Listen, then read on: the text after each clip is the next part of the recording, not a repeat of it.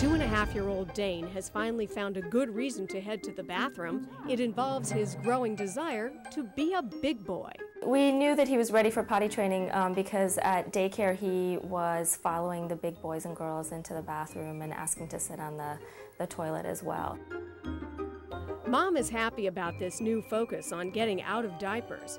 Yet, as pediatricians suggest, it should not be cause for fanfare.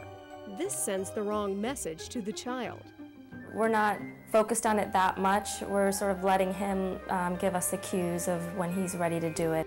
We spend about 20 minutes a day in the morning, I would say, and perhaps another 20 minutes or so in the evening potty training him. Parents are often concerned their child is delayed, but normal potty training can range from 18 months to 3 years. So if a child around age 2 decides that potty training is part of being independent, boom, it happens. If, on the other hand, they decide that mom wants it or dad wants it and they really need to be independent, well then that actually can delay it. So do you ever try to use the potty? No? Not ready yet? It clearly helps for a child to have some verbal skills. The verbal skills to understand what you're asking them. It clearly is important for a child to be emotionally ready and therefore not fighting the process. Remember, if a child fights potty training, the child wins.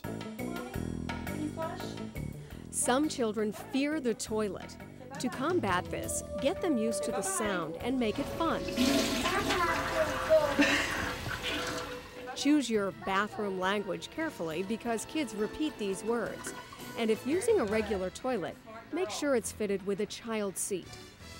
It's very important that a child who is sitting on an open seat, a donut seat with a hole in the middle, not feel like they're going to fall through. If it's a fitted seat on a regular toilet, make sure the child has a footrest so their feet are not dangling. This gives them more control and balance. Potty chairs are helpful, especially for smaller children. Make trips to the potty a regular part of your child's daily routine. But don't try to force quick results. Forcing a child too early can actually backfire and result in bedwetting and regression for years to come. What are they eating? For Dane, books make toilet time fun. Encouragement and praise are good, but don't go overboard. If a child knows their toilet training is in the spotlight, the toilet could be used in a power struggle. If a child is slow to train, in most cases, the best advice is to do nothing.